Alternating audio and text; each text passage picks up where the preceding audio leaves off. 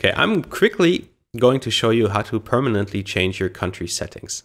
This is really annoying for people from non-English speaking countries because YouTube will change your country setting to the country that you're from by looking at your IP address. And that affects your search results. So let's see. Make a new bookmark of the YouTube link.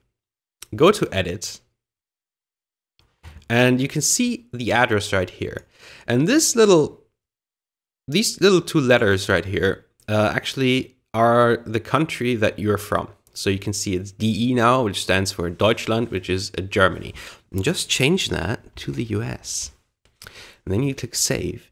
And then whenever you want to go on YouTube, use that bookmark. And you will always have the worldwide setting and will have American search results. That was it. Have fun watching and creating content on YouTube. Goodbye.